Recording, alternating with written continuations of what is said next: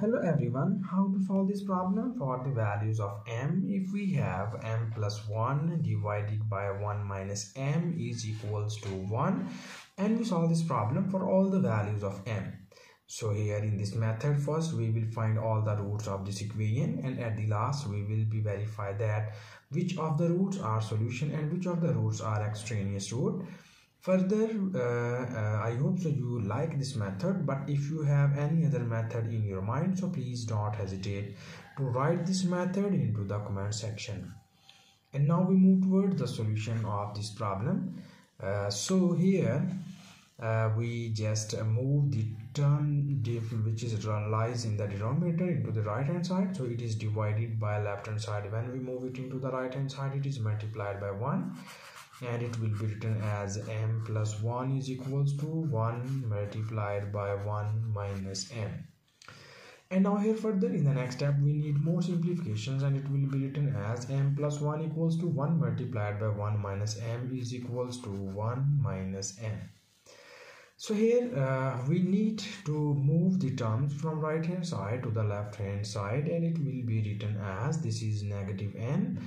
When we move it into the left hand side, it will becomes positive m, and in the same pattern when you move this 1 to the left hand side, it will become minus 1, and the whole equation is equals to 0.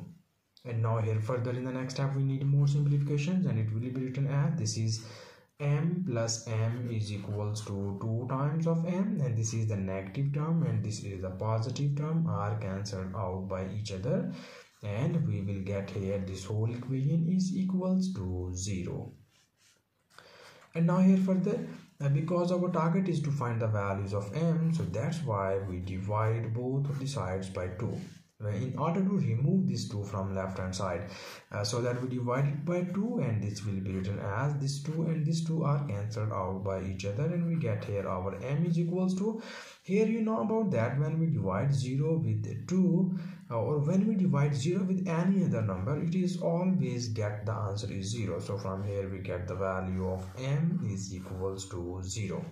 So this is the trivial solution of this problem, and now here we will get only one root of the given equation, and that is m equals to 0.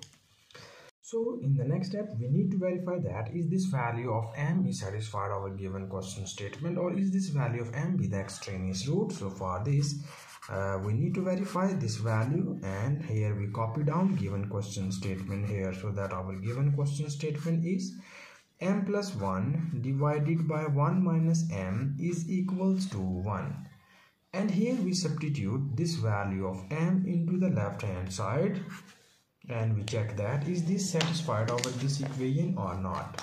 So for this, when you put it here, it will becomes 0 plus 1 divided by 1 minus 0 is equals to 1.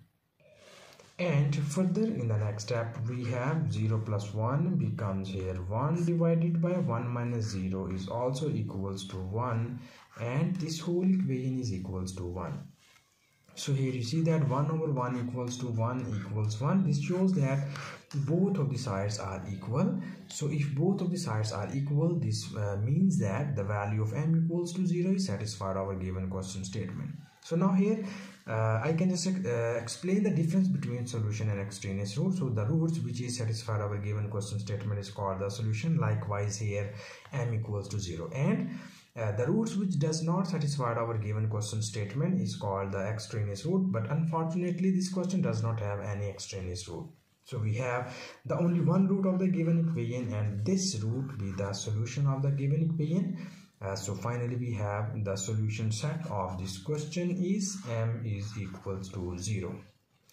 So this is our final conclusion about this question, and this is the final answer. And thank you so much for watching this video. Please subscribe to my channel for more exciting videos.